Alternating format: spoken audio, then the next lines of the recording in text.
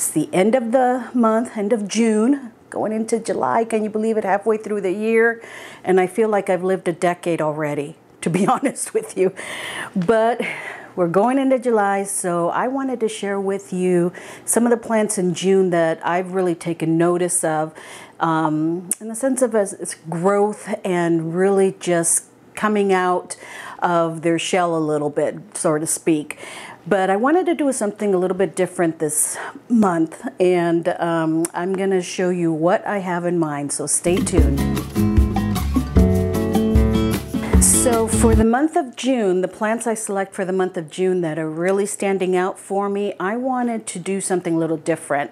I wanted to go back and look at my plants that started off as cuttings that were given to me, or that I purchased in a very small pot, in a little 2-inch pot, and they have since really grown from a cutting or from a 2-inch pot. Okay, so I found a few. I have some right here in front of me and a couple that are outside that are a little too big actually to bring inside. So we're going to take a little field trip out to the balcony here in just a little bit. But I wanted to start inside with some tropical houseplants.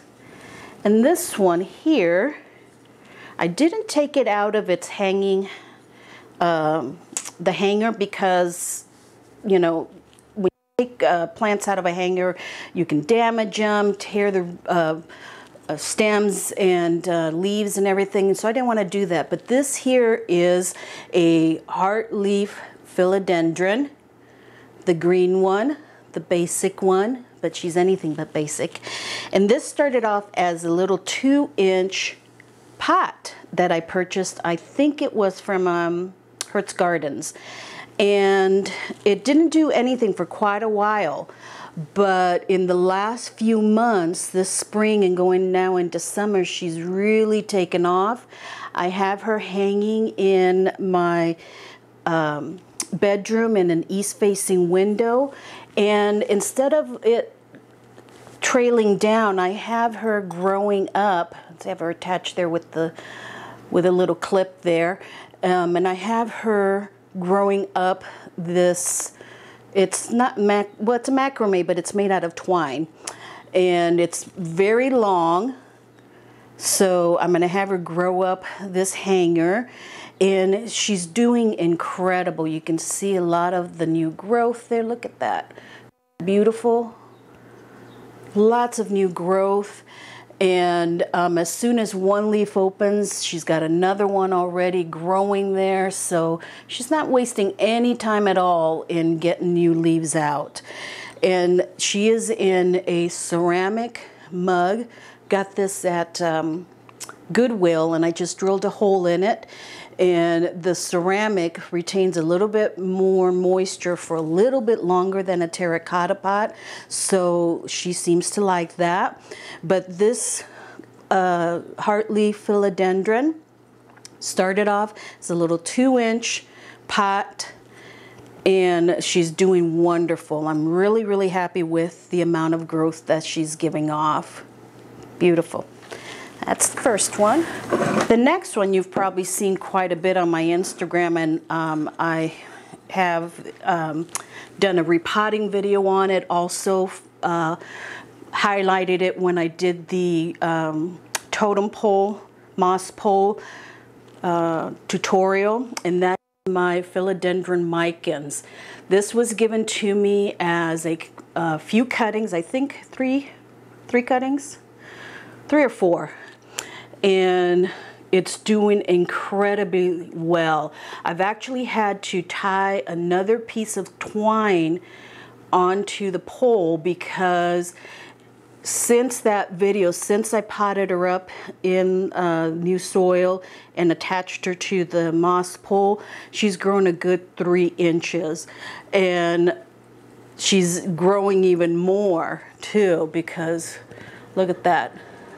I'm going to try and get it to grow around the pole so it doesn't outgrow the pole as quickly, as opposed to just letting it grow straight up. I'm going to have it in twine around the moss pole to take up more of the pole one, and two, to have it look a little bit fuller on the moss pole. But she's doing brilliant, really is.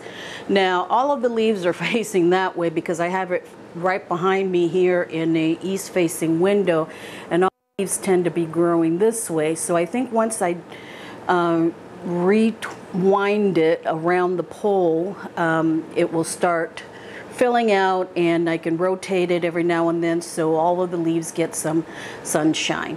But she's doing brilliant. And that is my philodendron micans. And thank you to Ruthie in Florida from Ruthie's Succulent Obsession. She is the one that sent me this cutting. Look how beautiful it's doing, Ruthie.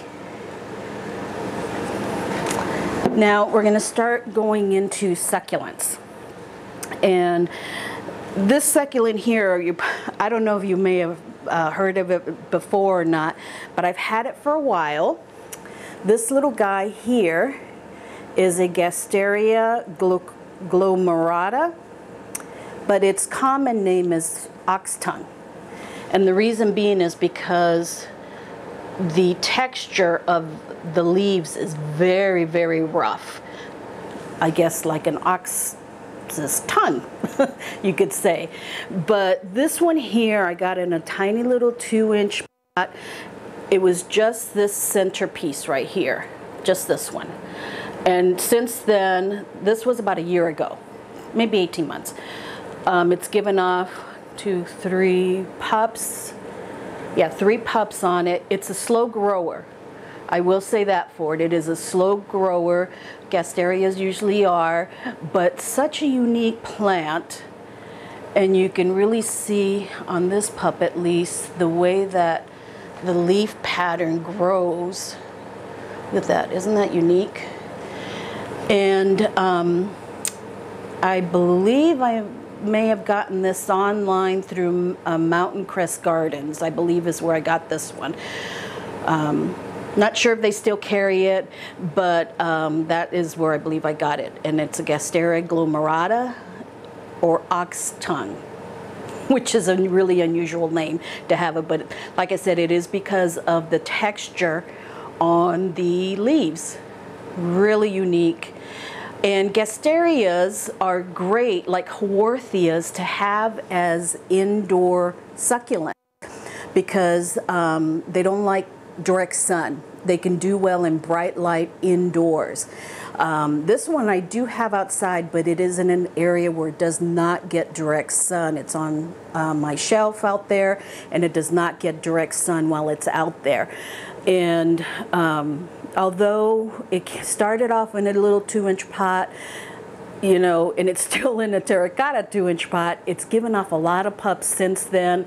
So if you're wanting to do succulents indoors and you don't have a lot of room, Gasterias, Haworthias are the great option to go because they don't grow very fast and they don't like direct sun. So you can keep them indoors in bright indirect light, or even some medium light too. Some Haworthias will take medium light too. Okay, so those are the ones that I have indoors. I've got a couple outside that I want to show you, so let's go outside.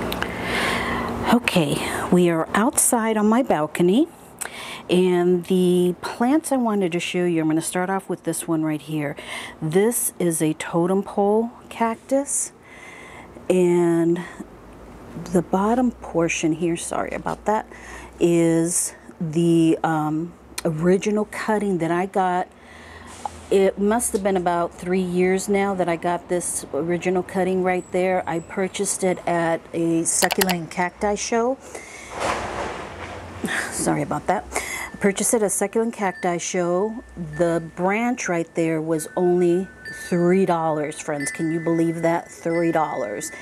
And it's a little wonky inside of the pot because the cutting was an arm from a larger plant, and the arm was growing kind of at a curve, so I had to cut it this way. But it's took a little while to take root. It probably didn't even start sending off this particular branch here until last year actually, but since then you can see it's a good 18 inches, almost 18 inches now in height for that branch there. There is another little branch that was on it, but I bumped it and it fell off. I have it rooting inside, and it's only about 3 inches long. So I have it rooting inside, but this cutting here that I got for $3 at a cacti show is one of my favorite plants out here. And this year, this branch right here has just absolutely taken off in growth. Really, really incredible amount of growth. I'm hoping that it'll give off another branch on the other side, because I'd really like for it to kind of even out. But I love totem pole cactus because they do not have any pricklies on them, no spines on them. They're nice and smooth, and they're just beautiful. They really are. Now, another cutting that I want to show you is this one right here. This I got from my mom. It was actually one piece. This is the top part. This is the bottom part. And she gave me one long piece. And I cut it right here, potted both of them up, let them take root, and this spring, this started to bud. In 3 months, that's how big it's gotten. Isn't that incredible? Absolutely incredible, the amount of growth that bud has gotten off of it. Now this has grown too, probably a couple of inches, the top part of it, but that bud off of the bottom portion of the cutting, that whole piece there in 3 months has grown. That's about 5 inches there or so. Really incredible amount of growth.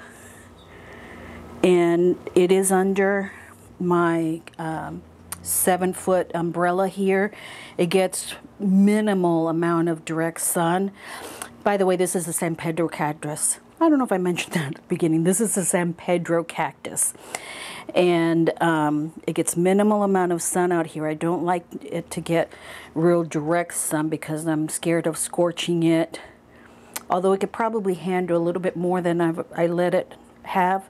But I'm really kind of babying it because it is a cutting that my mom gave me from her cacti, and I really want to take care of it. And so far it seems to be loving it. It is in this terracotta pot. I did have some other things around it, some echeverias that I have since moved somewhere else. But this pot right here is pretty shallow. These don't need a whole very deep pot. Their root system is pretty shallow, but it seems to be doing well in this succulent mix here. And I'm really hoping that it gives off another bud on the other side. I would love for this to have lots of branches on it. So that's my last one there. I do want to go inside now and show you something that has been actually surviving that I thought I had lost. So let's go back inside because it's hot out here, friends. It really is. Let's go inside. But what I wanted to show you, a plant that I had in ICU for the last few weeks, if not a good, I would say 2, maybe 3 months, is this Calathea medallion.